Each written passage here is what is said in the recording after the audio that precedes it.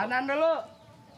Tuh, 2, 3, 4. Tuh, 2, 3, 4. Tuh, 2, 3, 4. Tuh, 2, 3, 4. Tuh, 2, 3, 4. Tuh, 2, 3, 4. Tuh, 2, 3, 4. Tuh, 2, 3, 4. Tuh, 2, 3, 4. Ya, ya. Ayo, Coy. Urut.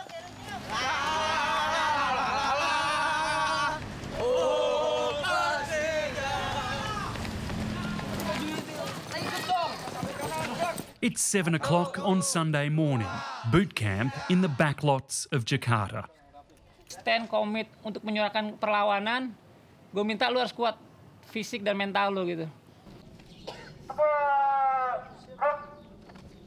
They look like a militia loyal to their commander. But these are just football fans. These drills are about getting their team to win and getting home alive.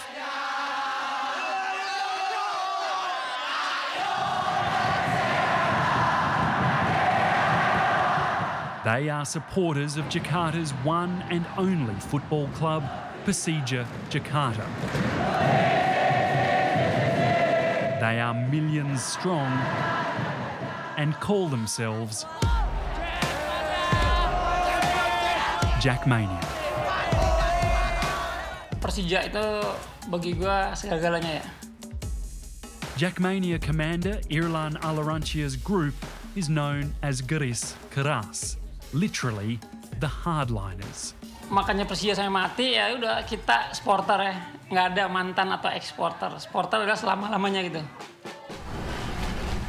Every club has dozens of commanders like Irlan. They lead small armies of fanatical foot soldiers to matches across the Indonesian archipelago. Well, it's just after midday. They've already walked through the streets here in Jakarta. They're cramming onto this bus on their way to a match. Permisi.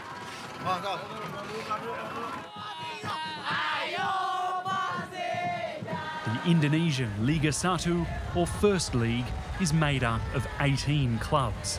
Rivalries between fans can be fierce and violent. Sebenarnya sih kita awalnya ketika berdiri nggak ada musuh gitu ya. Dan karena Jackmania makin besar, makin banyak, ya biasalah pasti ada orang yang nggak suka gitu kan ya. Jackmania's arch rivals are the Vikings from the neighbouring city of Bandung. The clubs share a history of battles both on and off the pitch. Pas gua gabung ke supporter Jackmania, ya itu tadi karena ada rival gitu ya, ada rivalitas dengan tetangga. Ya pasti kalau itu ribet lah. Berapa kali dulu, apalagi dulu masih muda ya, masih emosinya masih membara gitu. Not only are the fans in danger, the players are regularly transported to games in armoured personnel carriers. To many outsiders, Indonesian fan mania is stranger than fiction.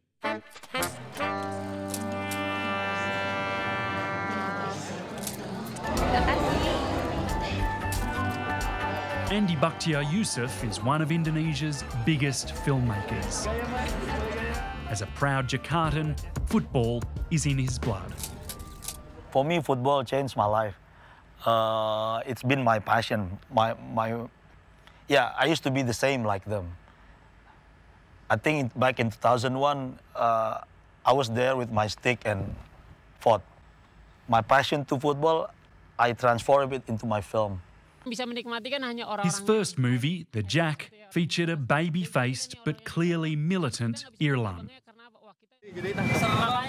Jangan coba-coba bikin marah orang Jakarta. Lo tahu kan akibatnya? Irlan is a very passionate. As far as I know, he used to be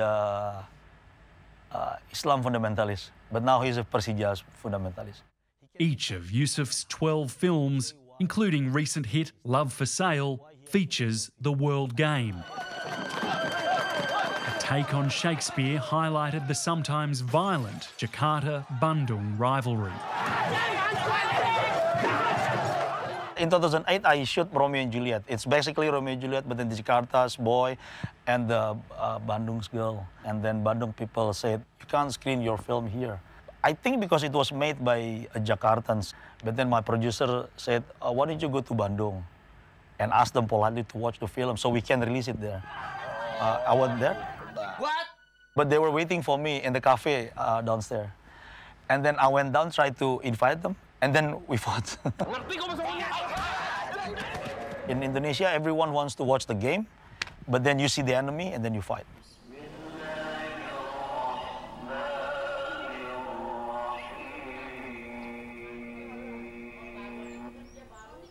Lagi hari Minggu tuh pagi-pagi ada telepon, dia masih tidur. Jam 6 tuh dia lihat mandi, habis mandi pakai baju rapi, pakai minyak wangi. Kata saya, Ri, mau kemana? Mau ke rumah temen katanya. Among the maze of alleyways in the southern suburbs of Jakarta live Mira and Siloam Sirla. Their son Haringa, or Ari, was a Jackmania diehard. Jawa Tengah, ke Surabaya, ke Jogja, ke Solo, selalu nonton. Tapi dia minta izin. September 23, 2018, Persija Jakarta is playing its arch rivals, Persib Bandung. To head off any violence, Jackmania fans are banned from attending.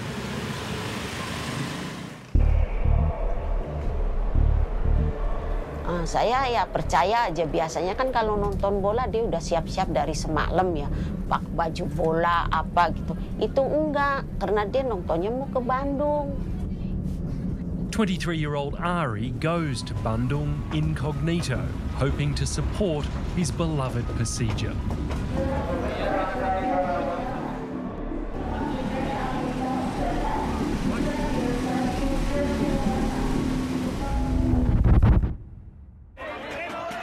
Instead, he is fingered as a Jackmania member by arch-rival Viking fans.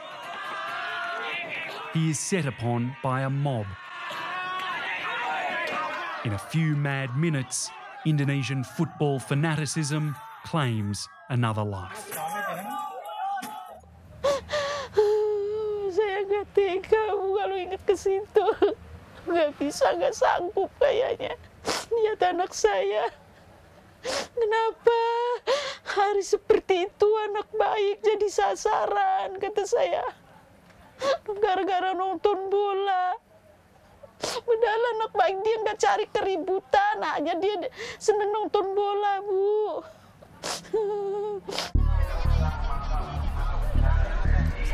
Several of the alleged attackers are quickly rounded up by police.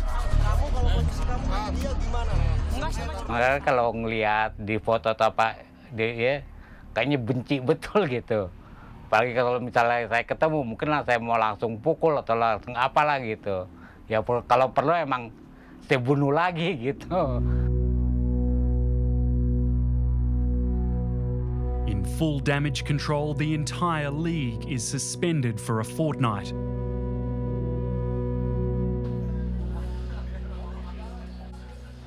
Viking fans are banned from attending matches for the rest of the season. The club is forced to play its remaining home games in a closed stadium 1,300 kilometres away in Kalimantan, Borneo. Memang itu sakit, benar-benar sakit, benar-benar tersiksa lah, terus terang. Karena terus terang, untuk saya pribadi, ini Persib ini ibarat istri kedua, gitu kan.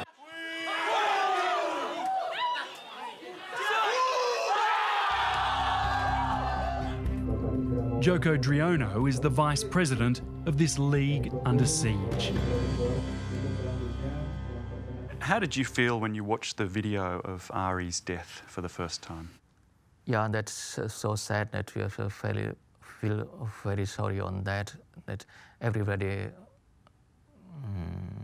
never expecting it will happen, and hope that it's the last case that we want to see. You've had dozens of deaths in recent decades. How can you say that no one expected the death of Ari?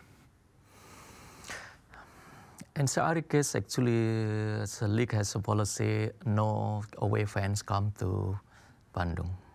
No one is expecting that Persija fans comes to Bandung.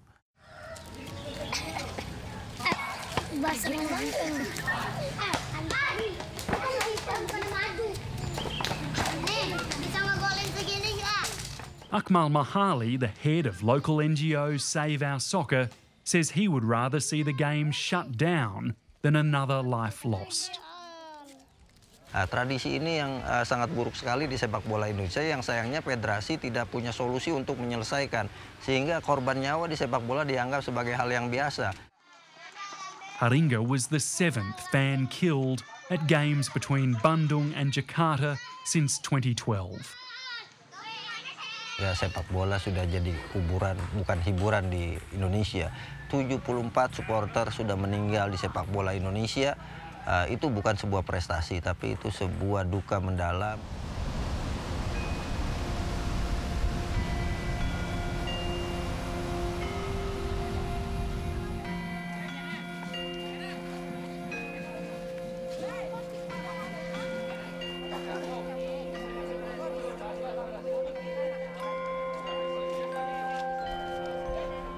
It's been 2 months since Ari's death, and while the league has recommenced, its very survival remains on tenterhooks.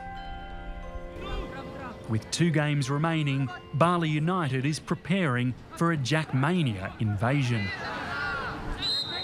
Dutch import Nick van der Velden isn't expecting any trouble. In Bali, you don't need a lot of police because we're one of the most relaxed supporters there is, you know. They're only about the football game and nothing else, and I like that a lot. At Denpasar Airport, Ari's family have just arrived as guests of Jackmania. Naik kapal deg-degan, saya kan baru kali ini, nggak biasa gitu. Sampai cuk sampai kayak mau enak gitu. Ini baju dari anak-anak Jack yang Kareng yang buat. Ya, jadi ya untuk mengenang almarhum Hingga Stirla.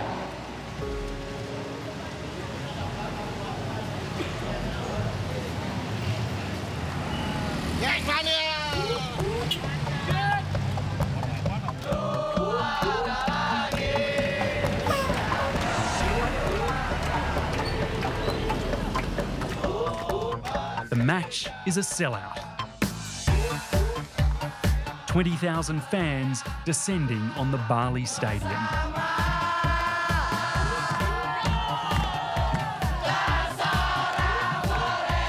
Well, this is the moment. Thousands of Jackmania fans have made it across the sea to the Island of the Gods, the home of Bali United.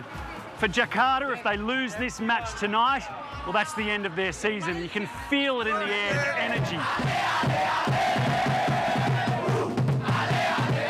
Luar biasa kehadiran Jackmania di sore hari ini, ya kami sambut dengan baik gitu. Kita puas lah. Ya kalaupun Jackmania yang mana nggak apa-apa, gimana permainan. Harus nikmati bola. Ya kita harus menikmati bola dan yang penting aman. In Hindu Bali, alcohol is readily available and many are preloading.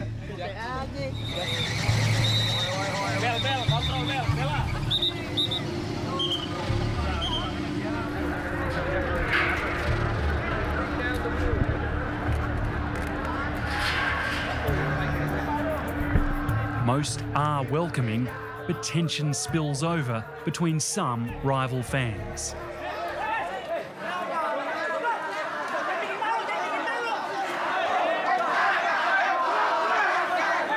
This is what you call a friendly match in the Indonesian Soccer League. This fight has just broken out. Well, the teams are meant to be mates, their fans are meant to be mates. But as you see, people are trying to tell us to turn off the camera. It's a sensitive issue. They know the league could be shut down. Please no camera, okay? In the wake of Ari's death, Jackmania leaders called for calm. Another death could see their beloved Liga 1 shut down indefinitely. Makanya tugasnya kita lah para pimpinan, para pengurus untuk mencoba meredam gitu. Sebenarnya sih kita nggak inginkan ketika ada lawan yang masuk ke kandang kita pukulin rame-rame. Almarhum Ringga kan termasuk salah satu duka kita ya, duka terbesar dari Jackmania tahun ini.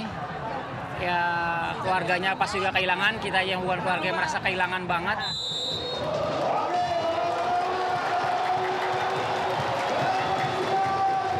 As the game gets underway, Ari's parents have box seats. Keingetan, waduh kalau ada anak saya juga nonton, pasti ikut-ikutan senang, rame-rame, keprok-keprok gitu. Ya kayak yang lainnya.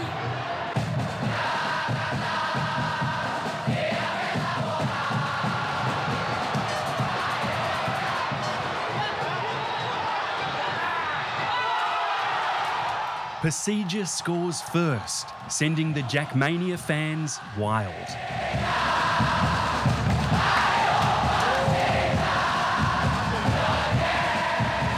Within minutes, it's the Bali United stands that are really set alight.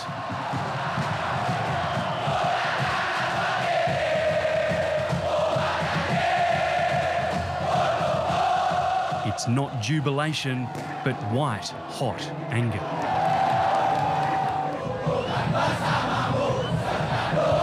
A rumour is spread that the match has been fixed and they are blaming their own team officials. The game is stopped.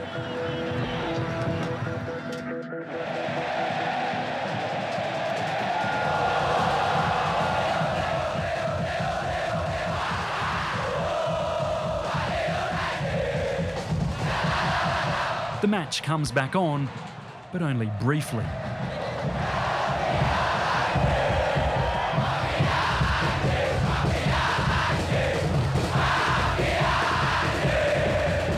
Mafia dogs, they shout.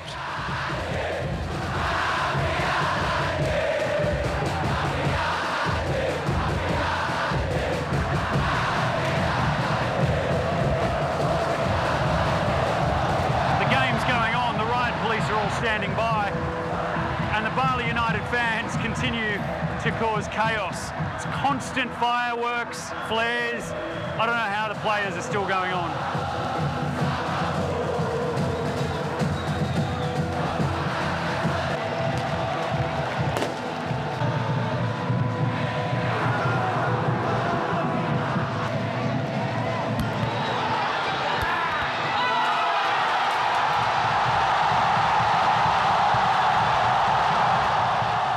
Finally, it's full time. Persija Jakarta 2, Bali United 1. The Bali United fans won't accept the result. They are still livid. Save Our Soccer's Akmal Mahali says match fixing is rife across the league.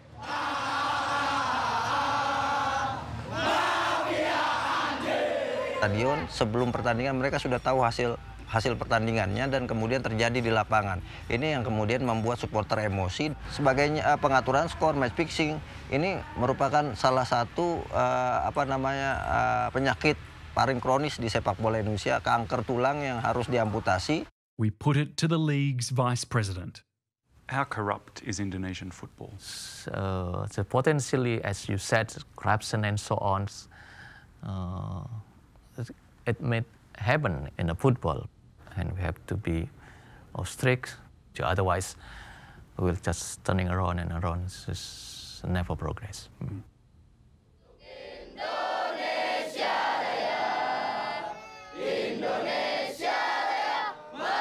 It's the last day of the season. Persija Jakarta sit atop the table. Irlan, big day. Big day, big moment, big semua big lah pokoknya.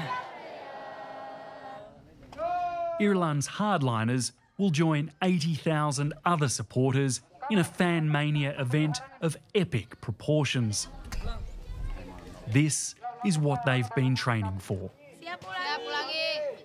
Hari ini Persija dapat poin 3, juara, angkat piala. Gue berharap harapan kita nih selama 17 tahun, doa teman-teman Jackmania selama 17 tahun, hari ini Persija bisa juara, Persija bisa angkat piala untuk kebanggaan kita. Karena emang setelah seminggu ini kita nggak fokus. Fokusnya ke Persija, yang tadinya kerja udah jadi nggak fokus.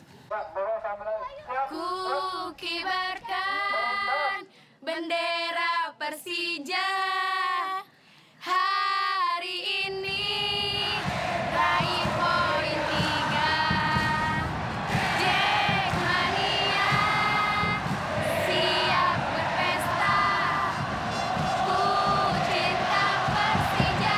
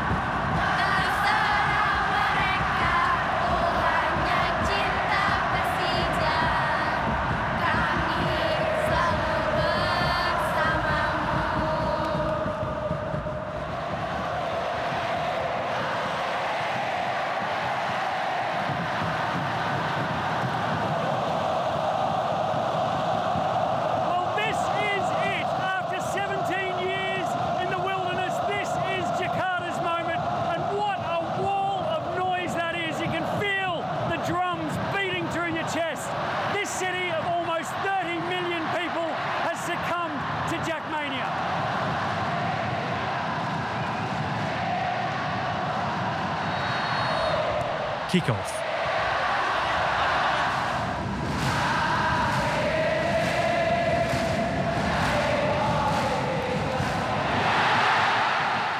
"20 minutes into the first half, Persija Jakarta is awarded a penalty kick.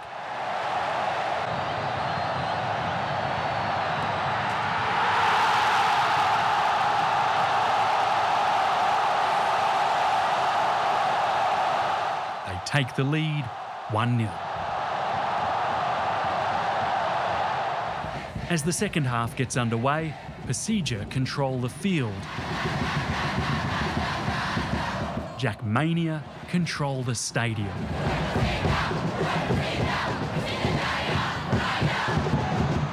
Outside, the police have lost control.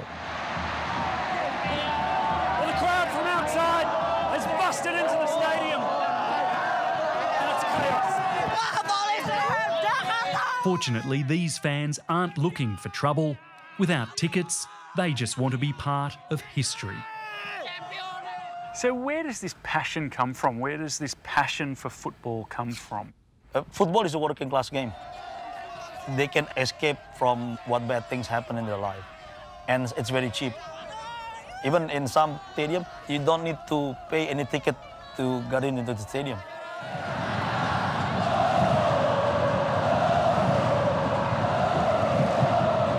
With just minutes to go, Persija is holding on.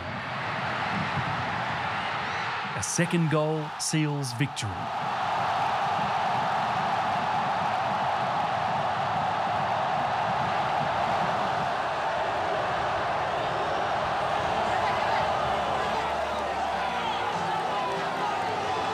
The final score, Persija 2, Mitra Kukar 1.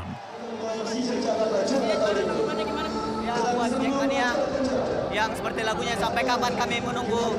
Ya ini saatnya. Selamat berpesta buat Jackmania. Selamat menikmati. Selamat berbahagia semua. Ini kemenangan kita patut merayakan. Patut syukuri.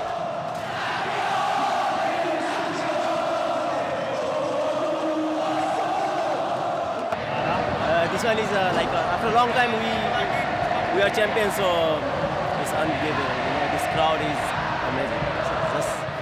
I'm just enjoying now. Jackmania is awesome. Fans, flares, and silverware, Persija Jakarta are champions. Persija, terima kasih. Kemenangan ini buat teman-teman yang sudah mengorbankan nyawanya demi Persija. For millions of fans here in Indonesia, the idea of no more football is their worst nightmare. That is a distinct possibility unless the league confronts the endemic corruption and fan violence.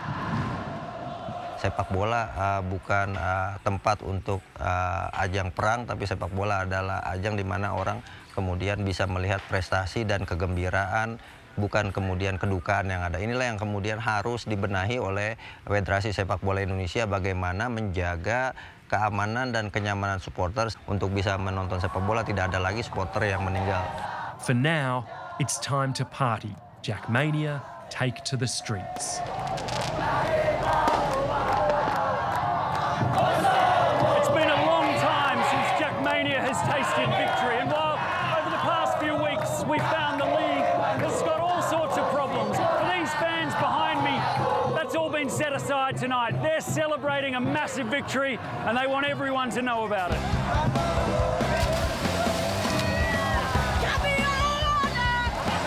Senang bahagia banget.